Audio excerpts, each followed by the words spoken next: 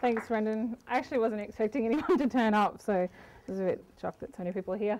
But today I thought I'd take a different approach. I've listened to most of the other professorial lectures, to some of my colleagues in my lecture today. It's been a big year for me in that I've graduated from my PhD at ANU and was promoted to professor, and so in preparing for this lecture, originally I was going to do an academic piece on Indigenous rights and international law, but since I joined the Permanent Forum, I'm a little bit sick of talking about that, so I thought it would be the opportunity to reflect on where I've come in terms of my own personal journey from, well, as the title says, from Queensland to the UN, but certainly in terms of doing my LLB as a student to now as a professor in the law school. So it's somewhat of a personal journey I'll take you through today. And when reflecting on this journey, it was interesting for me to consider how much I've witnessed in the past decade with the development of the Indigenous rights framework in international law from when I was a student participating in that to now. And I thought that this personal journey would be of some interest, particularly to students, and I know we've had these conversations at the Indigenous Law Centre with many students grappling with really difficult decisions, important life decisions about what to do when you graduate. And as always at UNSW Law School, it is a law school that is infused with a really strong sense of social justice and community responsibility, and a lot of students feel conflicted about whether to pursue you know, a corporate path or a path in human rights or in the community sector or at the UN. And so I hope that some of what I have to say may help in those decisions, because I too was faced with a similar dilemma for a fleeting moment anyway, about a decade ago when I finished my LLB at the University of Queensland. And as many of you would know, this is my first year serving on the United Nations Permanent Forum on Indigenous Issues, where I serve as an expert on Indigenous international human rights law. Yet interestingly, I realised that it was actually in my final year of my LLB when I won a fellowship to the United Nations Office of the High Commissioner for Human Rights in Geneva. And so that set me on my path to where I am today. So I thought it'd be interesting to map the development of Indigenous rights in international law alongside my own personal journey, even though it's kind of a little bit more personal than it is Indigenous rights. So I wanted to talk about a couple of things. I'll just talk quickly about some of my background, my own personal background, because I think we talk quite often, particularly at the ILC, but especially more broadly at the law school, about a commitment to social justice. And so I wanted to talk about some of the key influences on me growing up that set me on my path. And then I'm just going to talk a little bit about my first entree into international law in Geneva while I was a law student. And then talk about my most recent work, and then some concluding thoughts on the international human rights law system. And I hope that some of you find it interesting or useful in the decisions that you have to make. So I was thinking about my early years. Where does that commitment to social justice come from? Because I know the ILC, we like to say it comes from the ILC or it comes from UNSW Faculty of Law, but a lot of people come to the law school and to the ILC with already very strong sense of responsibility to community, responsibility to the Aboriginal community, and a really strong sense of social justice. And I've been associated with UNSW Law School for about 9 years actually. I started in 2002 when I was the director of the Bill of Rights project, which seems a little quaint now given that there's no chance of that ever happening, but I was the director of a Bill of Rights project for working with George Williams, Professor George Williams at the Gilbert and Tobin Centre of Public Law. So I've always felt really comfortable working in this law school and really attracted to the ethos of social justice that's espoused by the law school. And I was thinking, so where does that come from? Where does my own passion for social justice and human rights come from? And just a little bit about my background. My family is Aboriginal and Australian, Aboriginal South Sea Island and Australian, so everyone's always like, where does your mum come from? But she's Australian, and she says she has absolutely no interest in claiming at all her Scottish heritage. So one doesn't have those conversations with mum. She is Australian, and that's the end of the story. My dad is Aboriginal and South Sea Islander, so the South Sea Island family comes from Marlow Island in Vanuatu, and most students of Australian history would be aware of blackbirding, which refers to the practice of recruiting labourers through kidnapping and trickery to work on the sugar plantations in Queensland. And there were something like 62,000 people who were blackbirded between 1863 and 1904. So that's where my island side comes from, and they worked on the sugar canes in Mackay. My Aboriginal side is Cobble Cobble from Warra in southwest Queensland, which is halfway between Dalby and Chinchilla. My great-grandmother was Lily Davis, my grandfather Fred's mother, and Lily had about 6 or 7 children, including my grandfather Fred, who were all moved off country from Warra to the mission in Cherbourg, as many Aboriginal people were at the time. And this is why we grew up with as much Waka identity as we did Cobble. My grandfather, so they all grew up on the mission at Cherbourg. My grandfather eventually left and worked throughout Queensland country as a stockman and cane cutter and timber cutter. And eventually he busted his brother out of the mission, and they eventually settled in Hervey Bay, where they bought a piece of land, and that is where I grew up. And the land has a really interesting history. They used to hide other Hervey Bay blackfellas from the police, who used to travel around Hervey Bay trying to round up Aboriginal people and take them to the missions. My grandfather Fred and his brother also used to send boxes of fresh fruit back up on the train to the Cherbourg mission. My cousins remember the days of boxes of fruit and blankets arriving from the Davises at Hervey Bay. And for those who know anything about the mission system in Australia, and particularly Cherbourg mission, they were pretty appalling standards of living. And when I went up to Cherbourg for the expert panel consultations on the recognition of Aboriginal people in the Constitution, a lot of the elders at Cherbourg remembered my grandfather and my family, and they remember him bringing fresh fish, seafood up from Hervey Bay to feed the mob in Cherbourg. So late last year we officially registered our ILUA, our Indigenous Land Use Agreement, on behalf of the Darling Downs traditional owners with Queensland Gas Company. He's developing a Queensland LNG pipeline over our country. So that was after a long drawn out process, but it would be nice to have that continued access to our land, and especially the Bunya Mountains, and hopefully some employment for young Aboriginal kids living in the area. But as many of you know, Aboriginal people lived on missions and their lives were controlled by the Protection Acts, and there was a raft of Protection Acts right across the country that controlled the lives of Aboriginal people.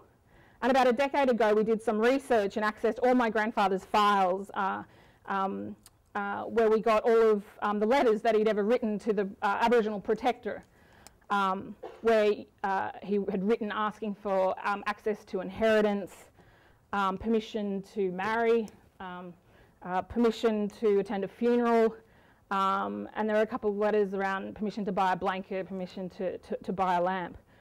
So every facet of Aboriginal people's lives were controlled by these Protection Acts.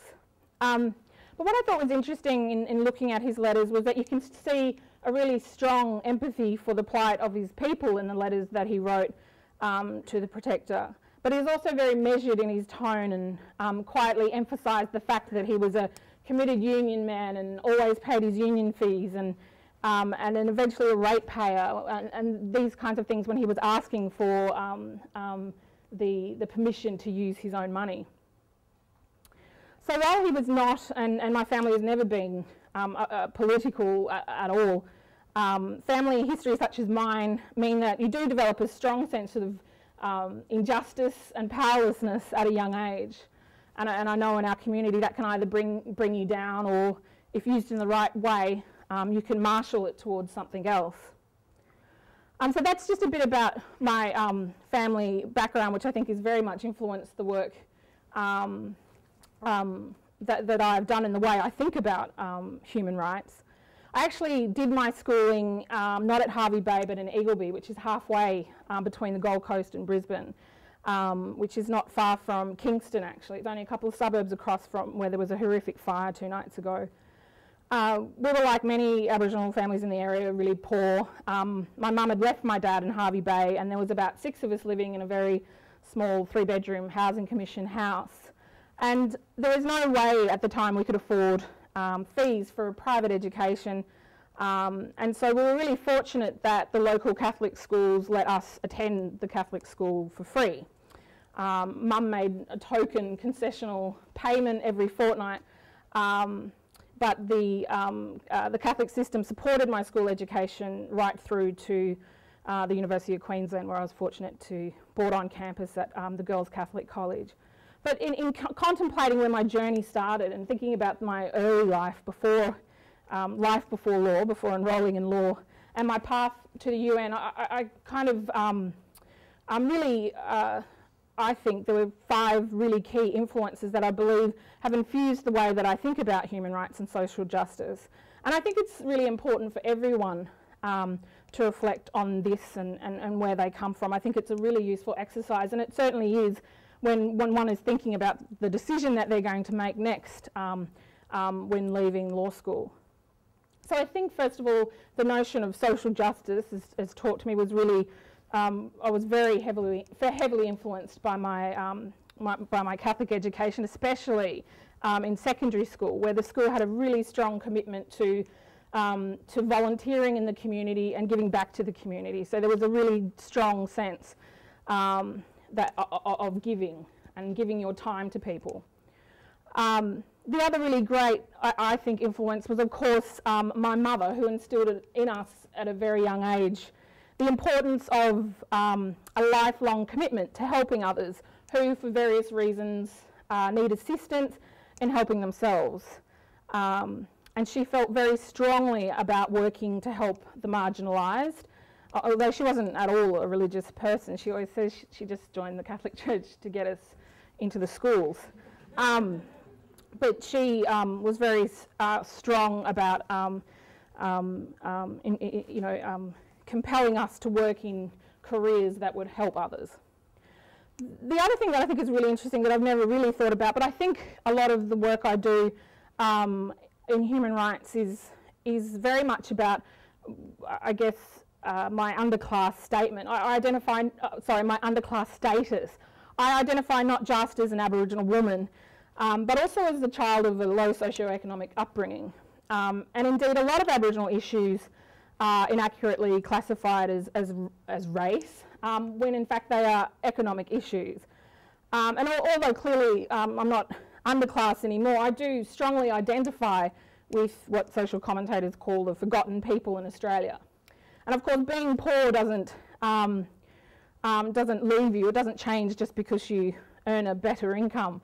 Being poor stays with you for life, and I think Noel Pearson and Marcia Langton talk about that really eloquently when they talk about the importance of financial literacy, for example, not having good money skills or money literacy. I mean, these things you carry with your whole life.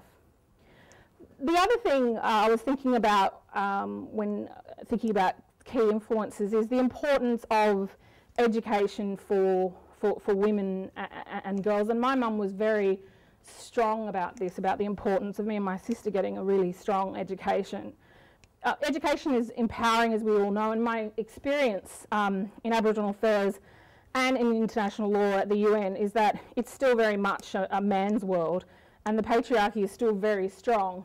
But if you do have a solid education, it gives you the confidence to offer strong opinions, to have strong opinions, but it also gives you the imagination to dream up new ideas and see the world in a different way. And it gives women a voice, and I think that's really important. You can really make a difference. And that's what I really like about the Indigenous Law Centre, for example. It's full of very clever and opinionated, sometimes over-opinionated young women who intern with us, who research with us, who have edited our journals, And they're so supremely confident of their views and their place in the world and their intelligence, and that's a really good thing and a good thing to foster in the centre, because it is tested once you leave the safety of a law school, because you soon realise that not everybody is interested in giving you space for your thoughts and your ideas when you are a woman. And finally, before I move on to how I started in international law, really the key influence that I think in terms of my own journey is the role of books. I am a prolific reader, and I always have been since I was a child, and our house had wall-to-wall books. And in fact, last year there was this really interesting study in the Australian Higher Education Review which reported a study in a journal called Research in Social Stratification and Mobility that found the size of a home library had a more significant impact on educational attainment and social mobility than anything else, even adjusting for parents' education and father's occupation. And my mum, I mean, we used to be so embarrassed by her. She used to fossick around in crusty old second-hand bookstores. We really hated it. She'd come home with these bags just full of books. And because, you know, we didn't have very much money, but she always had money to buy plastic bags and bags and bags full of books. And at the time we'd all roll our eyes, but now I kind of understand what it is that she was doing, and that she was exposing us to a culture of books and a culture of reading. And particularly for kids in low socioeconomic homes, it's really important. And when we were very young, in the mid-80s, she bought a subscription to Time magazine. And I think that really changed my life as a young kid in terms of my interest and knowledge in the United Nations. And it was Time America. And I remember it used to be delivered every Wednesday, and I would rip open the cover and just devour it from cover to cover. And this is where I first read about the Middle East, and I first read about the role of the UN, in particular the Security Council, and where I ripped out a little picture of the General Assembly and put that on my wall in my senior years. That kind of sounds really uncool, but as Jeanette would know, this year, when I did my first stint as the expert on this UN panel, it was quite something to be able to sit in that General Assembly room after having had that on my wall as a kid. And interestingly enough, the book that really shaped my interest in public law and my love of public law and constitutional law was Sir John Kerr's Matters for Judgment, which really infuriates a lot of people. But I was homesick one day, and Mum bought it home from a second-hand bookshop, of course. And look, it just really struck me. And this was before I was indoctrinated about the truth on the double dissolution. But it really struck me, the Australian legal and political system, this fight that had gone on over the double dissolution. And at the back there was an extract from the Australian Constitution, and I still remember that as being a really significant day in my life, and I still have that book. But what books and reading does is allow you to escape and exercise your imagination and be able to dream. And literature especially gives you insight into the way human beings in fact have universal experiences and shared emotions all over the world in a way that unites us. And I think that was something interesting to take with me to the UN, where often, particularly in the adversarial contests between Indigenous peoples in the state, one would think we came from different planets. So just in finishing that particular section, my message, particularly to students who are about to make that decision or think about making that decision, that it's important to stay true to who you are, and not to do things if you don't want to do it. Don't let others dictate or others' dreams dictate what your journey is. Because when I decided to take the UN fellowship over other things, you know, you're swimming against the tide. Everybody says to you, oh my God, you're not going to do a clerkship. Oh my God, you're not going to do your articles. Well, that was in the days where articles were. And it will be the end of the world for you. You can't possibly not take that route. And so it's really important to keep that in mind, that it's important to stay true to yourself. But now on to how I got into international law. It really just happened at exactly the same time, my entree into the United Nations and Indigenous law. As I said, my family weren't really a family of Indigenous activists. They didn't do protests and community activist meetings or anything. We were quite quiet, read a lot, played sport. But I do think not being embedded in a political activist way or the movement has helped me, I believe, in my thinking and shaped my thinking about Aboriginal affairs and the role of the state in a way that other people who are embedded in the movement have been. So during my law school, in my penultimate year, I was told by Jackie Huggins, a prominent Aboriginal historian at the University of Queensland, that there was a job going at a place called the Foundation for Aboriginal Islander Research Action, which is known as FARA. And the head of this organisation was a bloke called Les Malva, an Aboriginal activist who is now the head of the National Congress of Australia's First Peoples. And so Les apparently wanted a law student to come in and do research. So I turned up to FARA one day and met Les and was promptly hired to do research on intellectual property laws in Australia and developments in international law around the World Intellectual Property Organisation and this idea of traditional knowledge and how do you better protect traditional knowledge. And so I rocked up one day to FARA after about a week, and he said to me, do you want to go to Geneva to a WIPO meeting and to a United Nations Working Group on Indigenous Populations? And you know, I didn't have a passport. No one in my family had a suitcase. But I was like, yeah, sure. So literally by the end of the week, they'd got me my passport. We still didn't get a suitcase because no one had any money. So my brother, who still asked for the money back, lent me $40 to buy a blue backpack from the local camping store, which I took my clothes in. And basically I was on a plane to Geneva the next week. And this experience was really life-changing as a law student, of both the experience of being in Geneva and being immersed in another culture and also of the UN.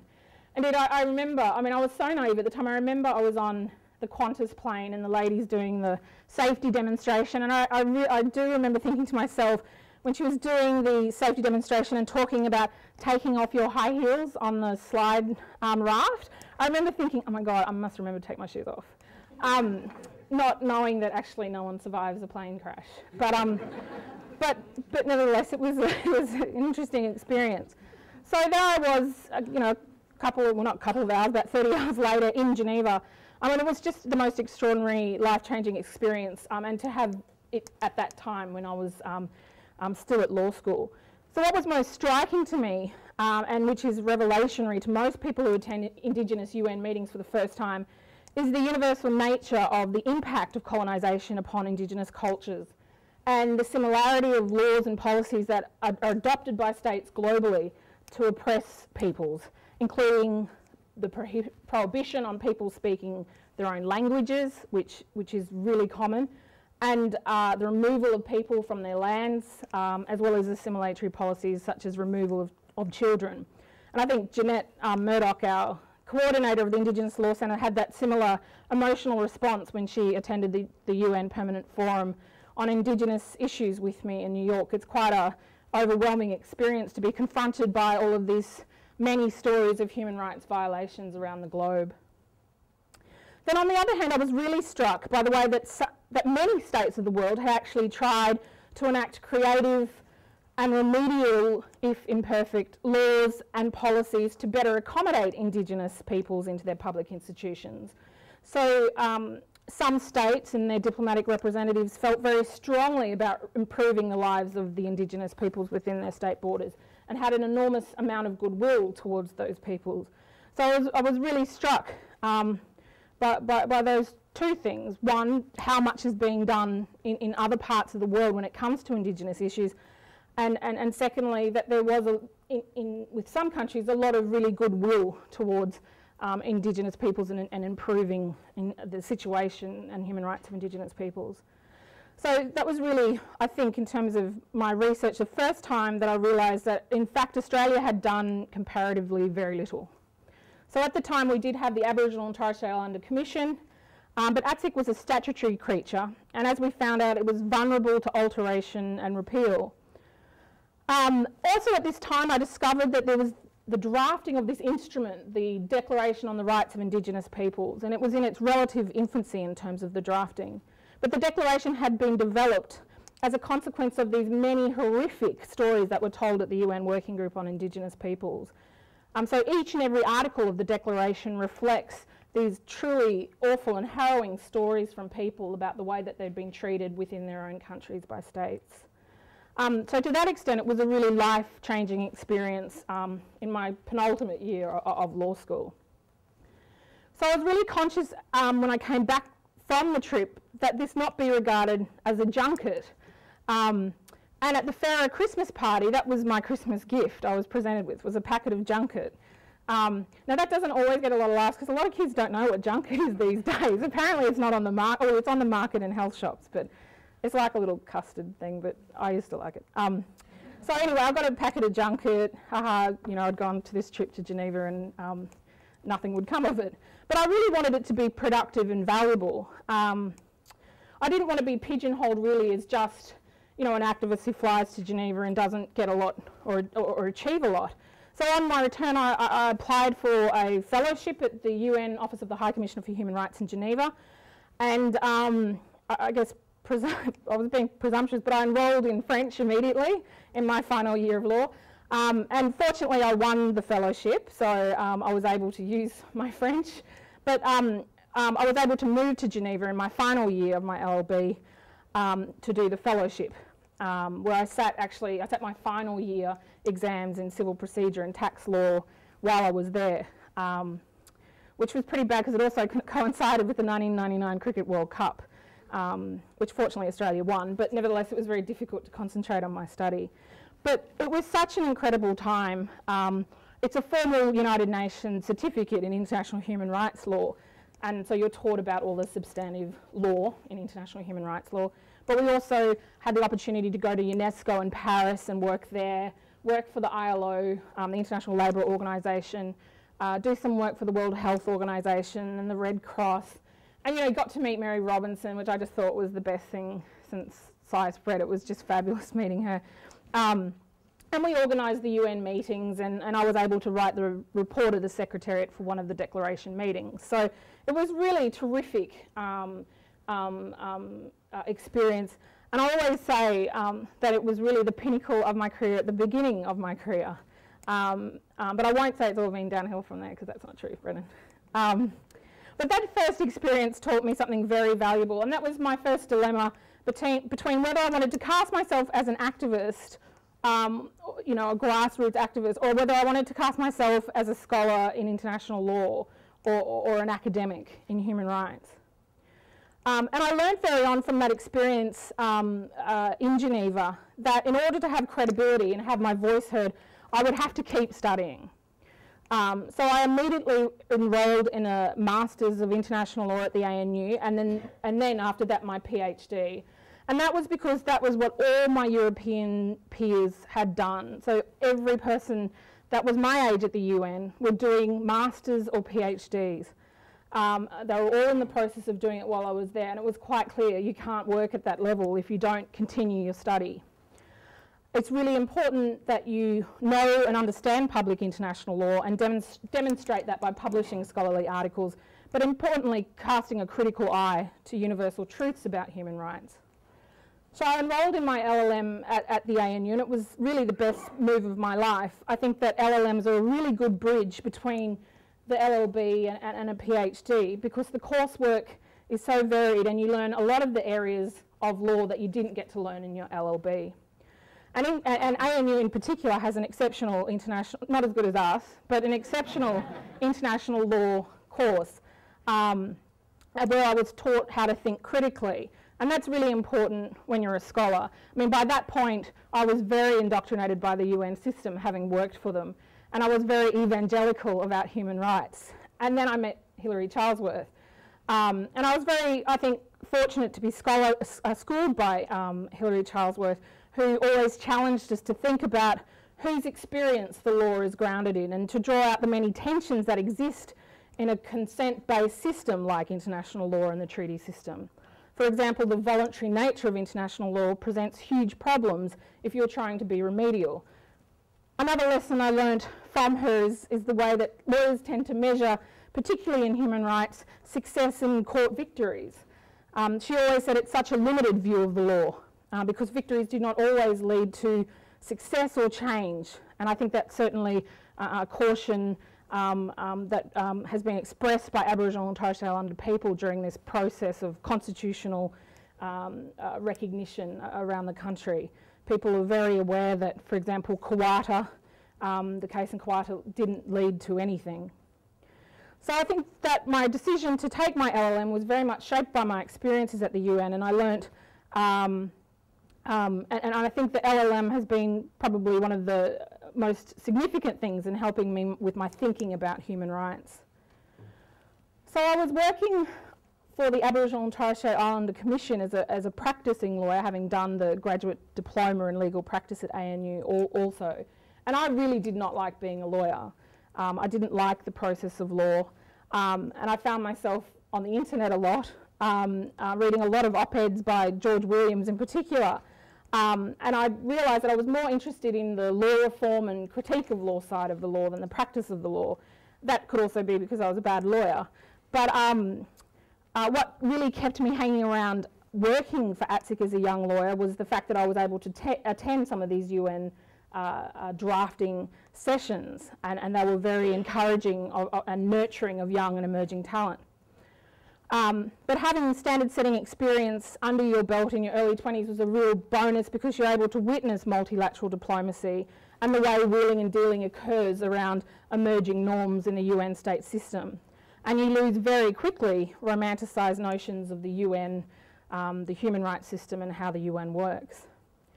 But I was fortunate at ATSIC that George Williams was recruiting someone to work with him on the Bill of Rights project, and I jumped at the chance when I saw the ad on the ATSIC intranet, and I moved to Sydney to work with George as the director of the Bill of Rights project, and that was invaluable experience, where George taught me how to write scholarly legal articles, but also it gave me the space to do serious thinking around international law, and what was going on at the Indigenous international rights level in terms of the drafting of the Declaration.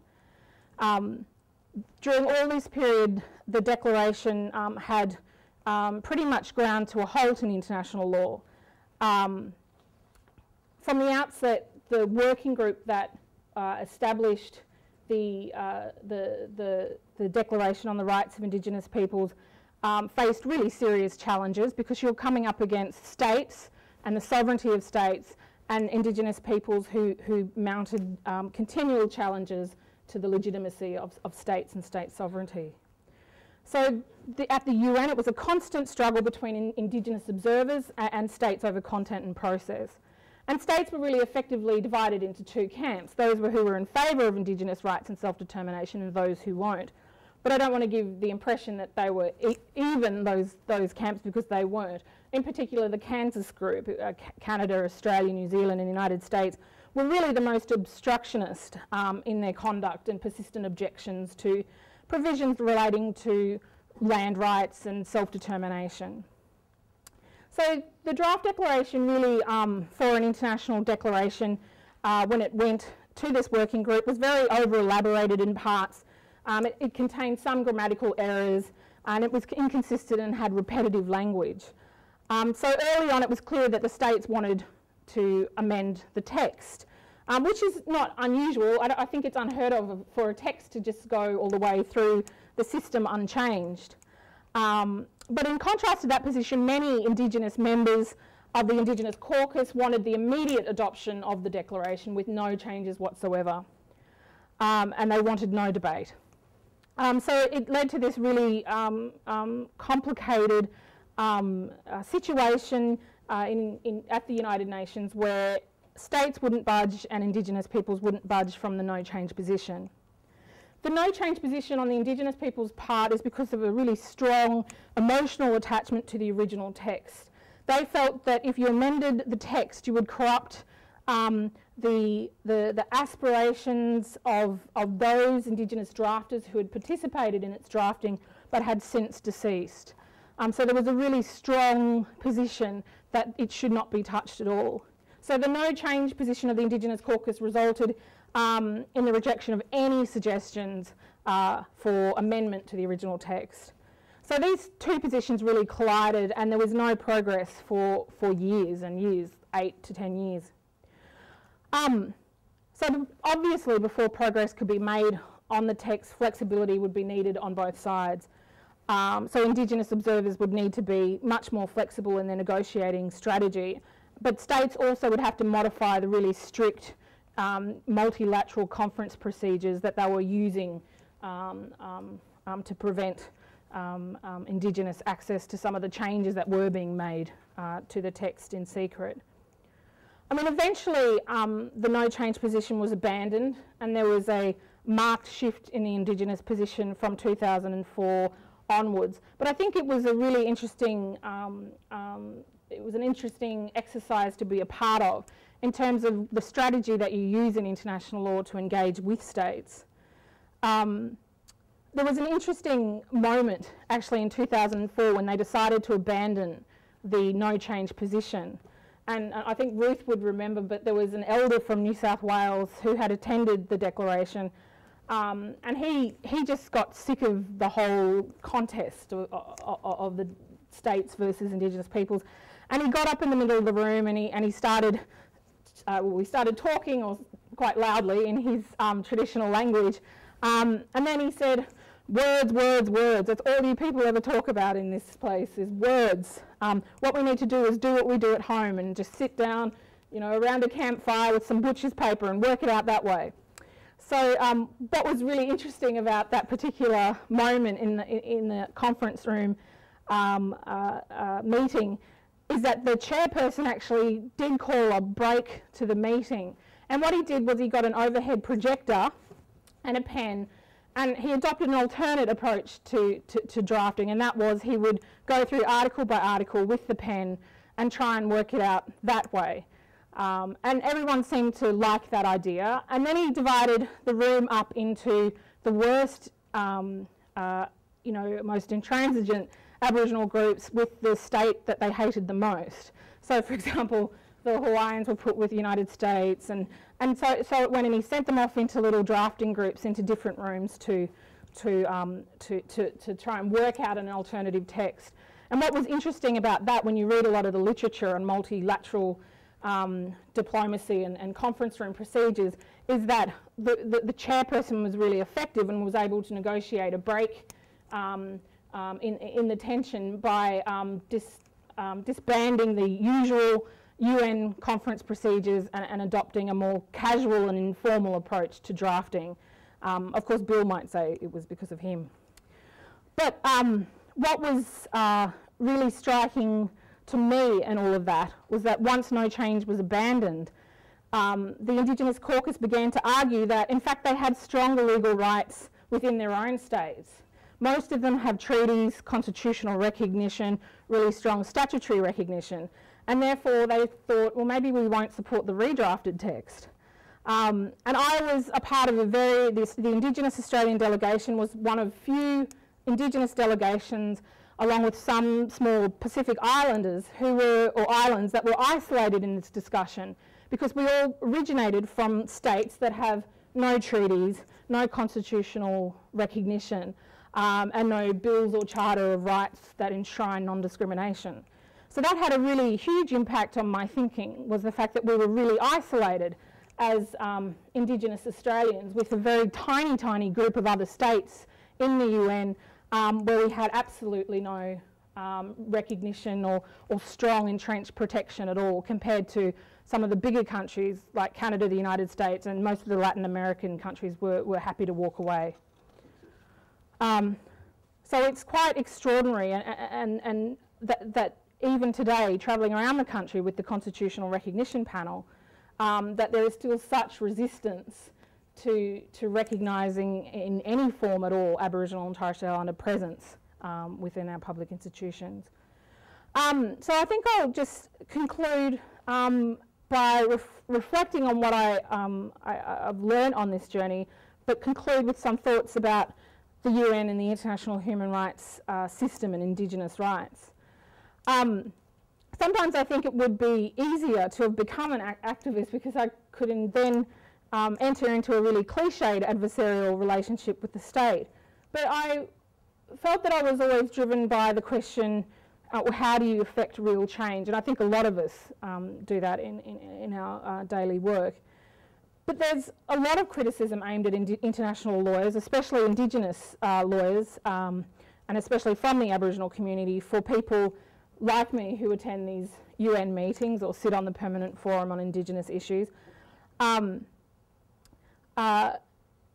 know, people still think it's a junket, but it's not an it's not an uncommon response of the community, and it's to be expected, that response too, because people want a very clear path from the work that you're doing in New York or Geneva and some effective change on the ground. And if people can't see that, then they feel like it is a waste of time.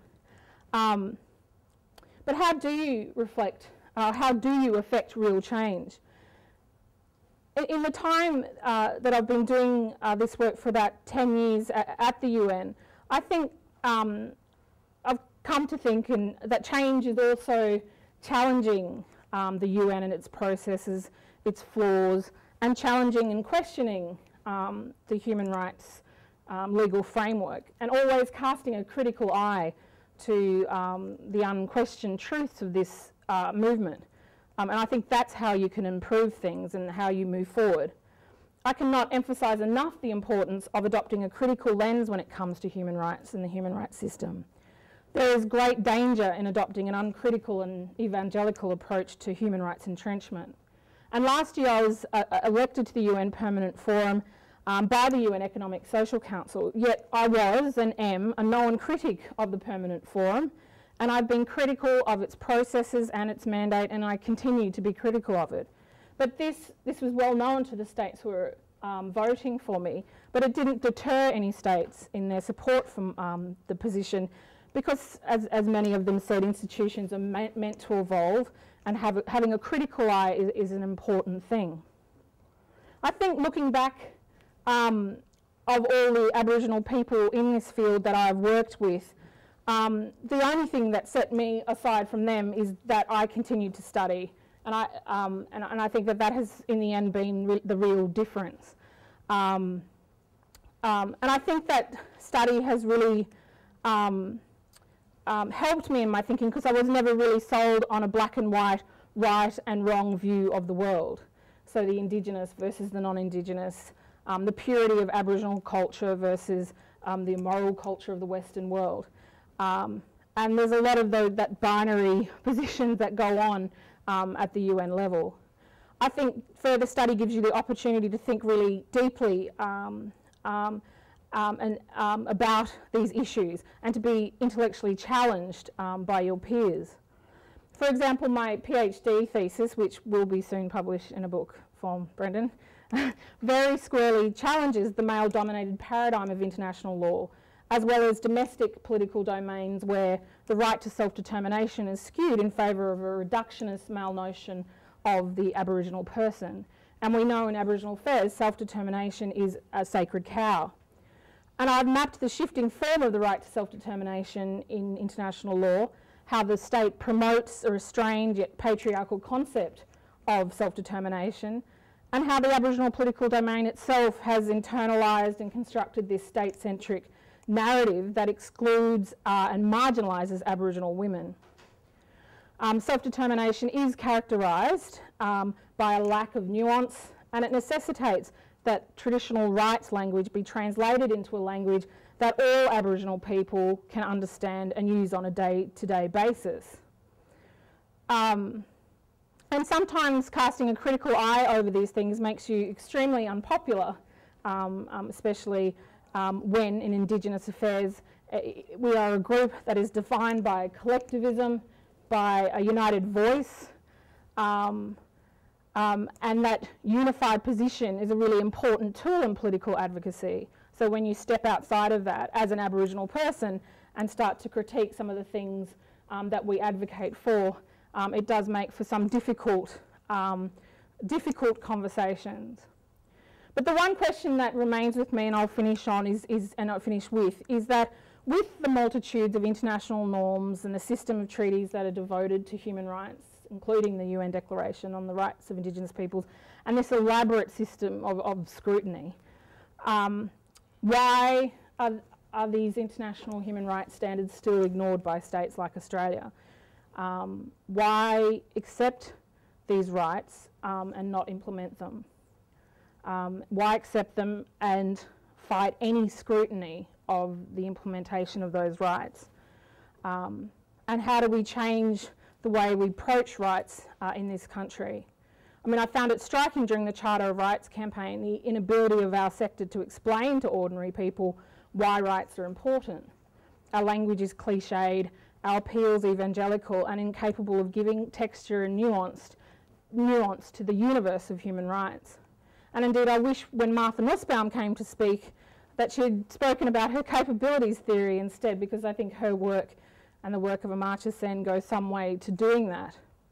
But I'm not the only international human rights lawyer thinking about these questions, and I'm no closer to any of the answers than any other human rights lawyer. But that is the great challenge of the international human rights law system. But when I think about my journey, I know that when I started studying human rights, I wasn't even asking those questions, so there's some progress. But I think there's something important still about going through that evangelical stage where you are completely indoctrinated by the UN human rights system and the promise it brings. It's important to go through that phase because the critical eye you develop is something that's not forced or mimicked, but it's something that you have experienced.